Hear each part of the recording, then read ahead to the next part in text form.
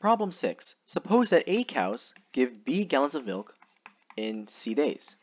At this rate, how many gallons of milk will D cows, right, give in E days? So we're just trying to solve for this variable right here.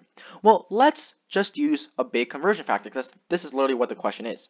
Now, originally, we know what? We know the relationship between cows and gallons. It's A to B, right? But we're trying to solve for gallons. So let's first consider this. If we have B gallons, right? How do we know the number of gallons that the D cows would make?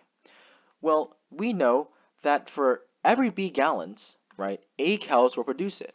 But we have a total of D cows, right? So therefore, the D cows will produce BD over A gallons, right? Because the cows and cows cancels. This makes sense. For every A cows, it produces A gallons. But then we have D cows. So we have BD over A. So the D cows, right, will produce BD over A gallons.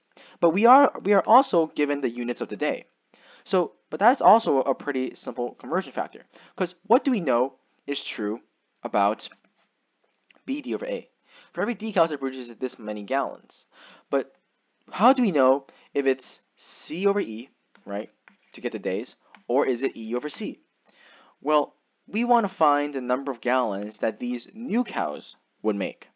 So we have to multiply this by E over C, right? Because if we multiply this by E over C, E stands for the number of days that the new cow produces. C is the number of days that the old cow produces. So this is new, so that means the ultimate unit after the C days and days cancel, right, will give you the number of days that the new cows would make with the correct units. And so this is our final answer with BDE over AC to get answer choice A.